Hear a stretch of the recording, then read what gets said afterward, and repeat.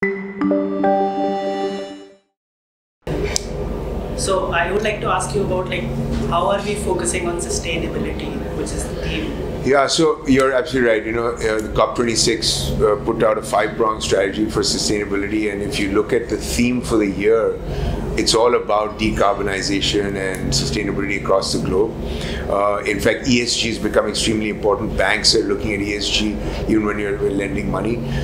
So fortunately, we're in an industry that's a little ahead of the curve, I would say, than other industries, because we have been focusing on sustainability, on green technology, green manufacturing, whether it be renewable energy, solar, etc. We've been doing this for a while.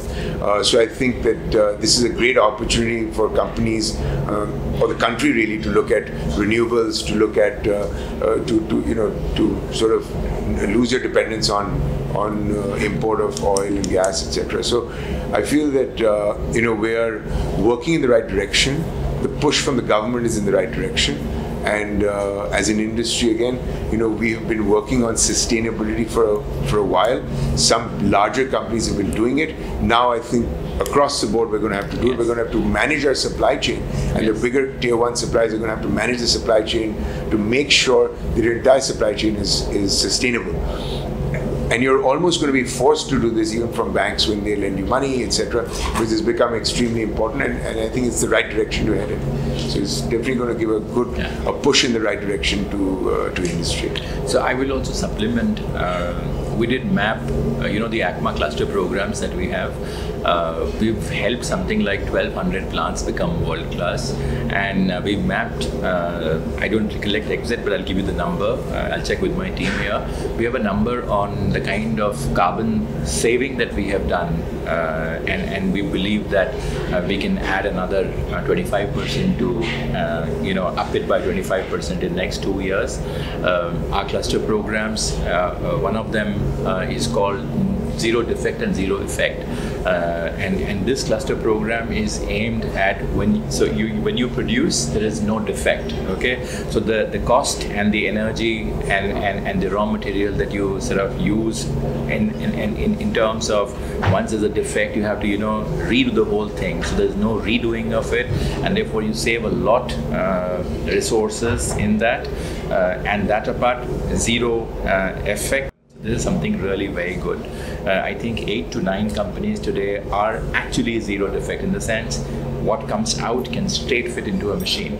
You have to just take it and just put it. So that is something really very interesting. We also run cluster programs that are called resource efficiency cluster programs. They map your manufacturing lines and see where there is wastage happening. Okay, whether it is of raw materials, whether it is of energy, and all of in goes. We actually measure the losses that you're doing, and eventually sort of it's a cost. So it's in your interest to make all those processes so much leaner, so much more resource efficient, including water, because water is used in cooling, oil is used in cooling, so we are able to make significant conservation there as well. So this is a very big delivery from ACMA, I must say. Also to add to that, what we've been able to do in ACMA is also align with institutes like IIT. Yeah. We've had aligned with IIT in Sonipat, and now also with IIT in Bombay. And I feel that these are again opportunities for academia and industry to come together. Right. Something that's very need of the hour, given the disruption in the industry. So while we're looking at electric vehicles and we look at technologies from product and processes, we'll also be looking at things like sustainability and solutions on how we can improve on sustainability, etc. In the future, because it all becomes part of the environment.